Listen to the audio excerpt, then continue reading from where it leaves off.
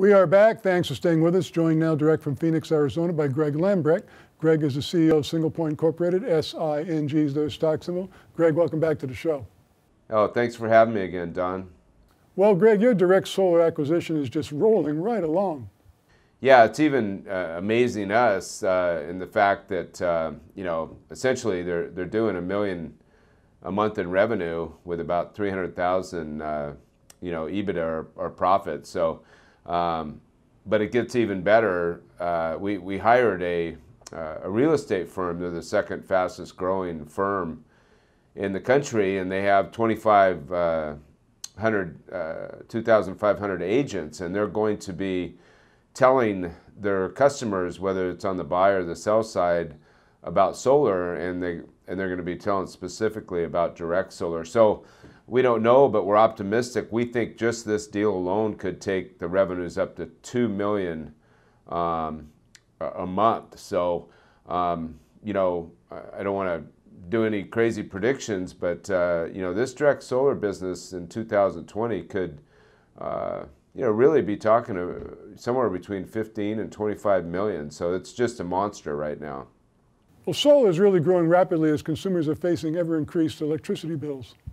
Well, I've been in some previous businesses where, I was 5-10 years ahead of my time. And I think the solars has some of that flavor to it where, solar actually has been out for 15-20 years. But I think now with the rebates and the financing and, just more and more millennials and people going green, it's really taken on a life of its own, and people are for the first time really trying solar. So we're in a great position with direct solar. How are things going on the CBD side of your business?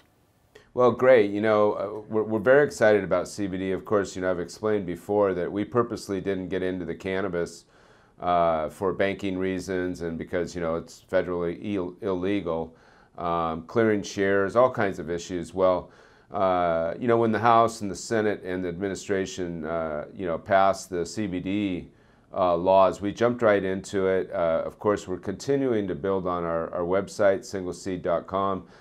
Right now, we're really focused on our Pure American Hemp cigarette. As I've stated before, I took a cigar company public on the NASDAQ in '96, so I understand tobacco. I also understand distribution. We're going to be really unveiling, if you will, our Pure American Hemp cigarette at the NAC show in Atlanta on October 1st to October 4th. The NAC show stands for the National Association of Convenience Stores, and there's 340,000. So we have a booth there. We did a very, very sophisticated direct mailer that we're sending to all the major buyers. We expect just to come back and tell our investors that an enormous success that we had getting this product in convenience stores across America. Well, that's amazing because with the burgeoning growth of the CBD space, it seems like you're in the right place at the right time. Well, we think so, and there's so many different CBD products out there. As a experienced management team, instead of trying to carry 50 products and getting 50 different products in stores and maybe not doing any of them really good, we really stuck with the hemp cigarette because obviously there's a huge portion of the American public that are already trained and used to smoking, and this is, in our opinion, is a great way for people to actually make the switch. It's kind of one of our taglines to where they go from smoking cigarettes with nicotine in them to smoking pure hemp, and we think that's an exciting story to tell. Singlepoint Incorporated, SING. Greg, tremendous update. Thanks for joining us. Well, thank you, Don, and go sing.